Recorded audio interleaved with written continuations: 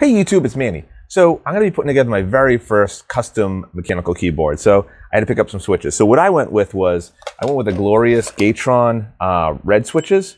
So what I'm going to do in this video is I'm going to show you how to take it apart. I'm going to show you how to lube it and put it back together, all right? I'll also put a link to the description below of all the tools and things that I'm using for this to just make it easy for yourselves, all right? All right, now onto the video.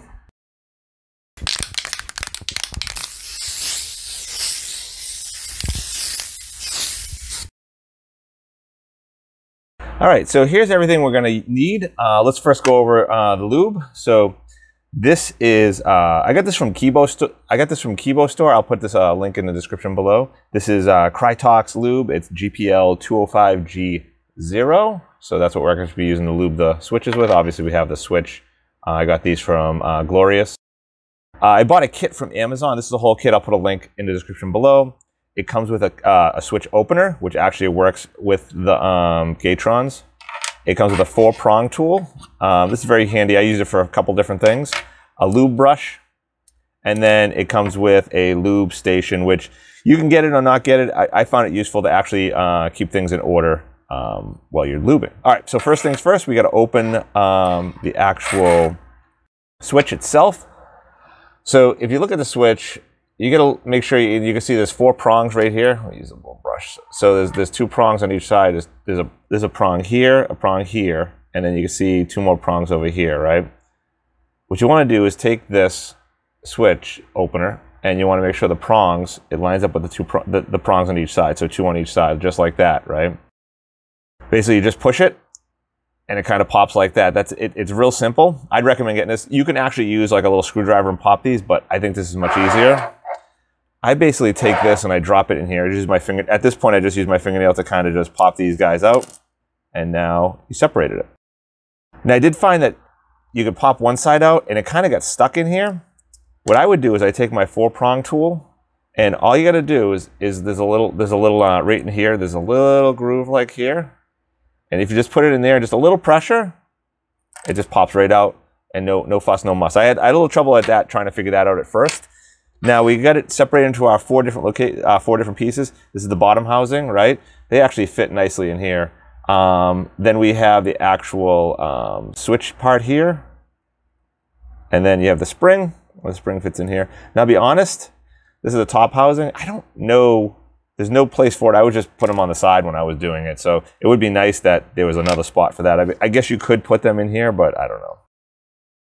All right, so we're done with that. We're done with the puller.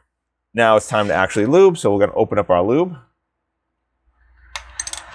We're going to start with the bottom. I always do the bottom first. So what I do is I take a little bit out.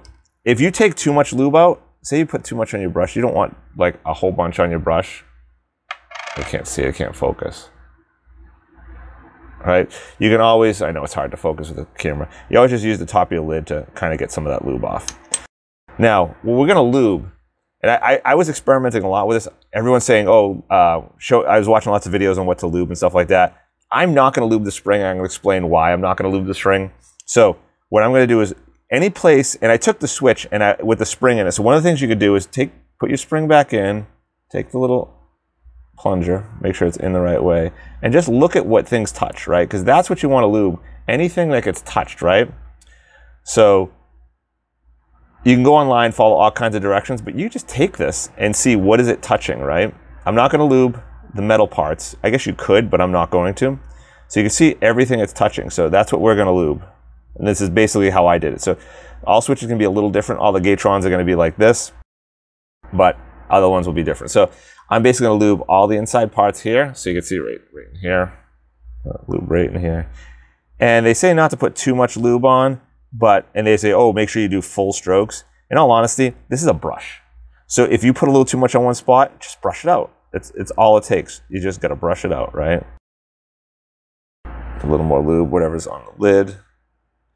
And then put more on this side. So I'm basically doing these edges, right? Now, the reason I say I'm not going to lube the spring is I'm going to take a little more lube, just a little bit, and I'm going to put it inside where the spring goes around, right like this. And I'm just going to wrap it around here. So when the spring goes on there and the spring gets depressed, the spring is going to get lubed pretty well with it. And yeah, I'm not going to spend time trying to lube a spring, which is going to take forever, right? All right, so that's about all I'm doing for the bottom housing.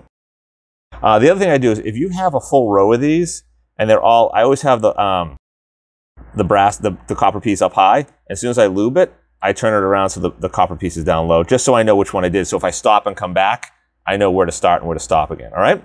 That's done. So what I'm going to do is now take the spring and put it back in the housing, in the bottom piece. Now we're going to work on this.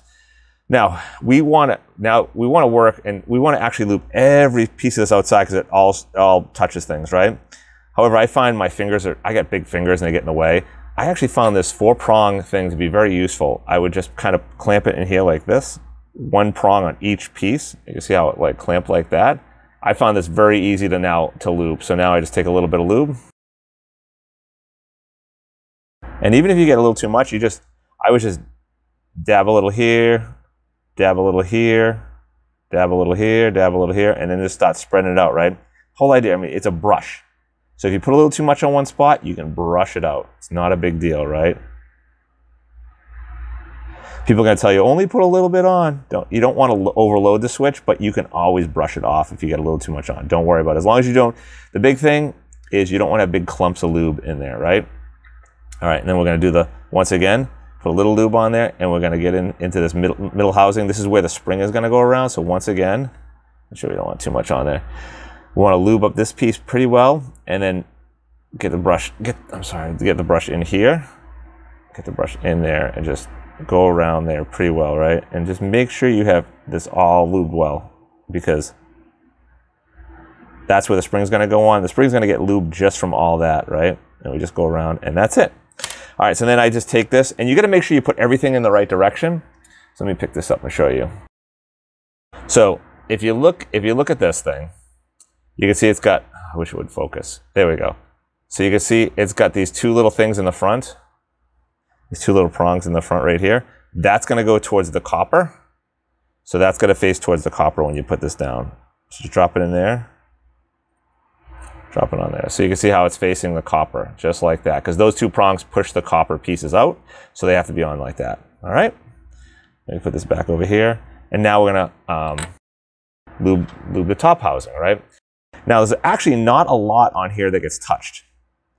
So you want to lube in this front panel right here, and this one little back piece. And I kind of throw a little lube on the back sides here a little bit, but you don't have to lube these side pieces because the actual white, the bottom piece is going to be right in here, so you don't need to lube that at all. So just lube in here. I'll get a better camera at some point, boys. You guys keep subbing to me. We'll get a better camera. Lube this top piece. This is my cell phone, so I'm just lubing this piece, and I'll like throw a little right there, a little right there. It's not a lot, and then just right here and here, right? All right. Now that's it. We got all the sections lubed, right? Now, once again, we got to make sure we put this together right, because I messed up a few times. I took it apart. I wasn't paying attention, and I didn't know how to put it back together. So like I said, you want to turn like this. Now the top housing has, you can see like the back side has, there's a side with nothing, there's a side with a big lump. The lumpy side goes over the copper piece, right? You see how it kind of has lumpy piece on the front, and it just goes in here. And you'll know if you put it together wrong because the switch won't go up and down, right? And you just clicks back together. And then, all right. Let me go grab an unlubed switch, and you'll see the difference. Here is an unlubed switch. And here is a lube switch.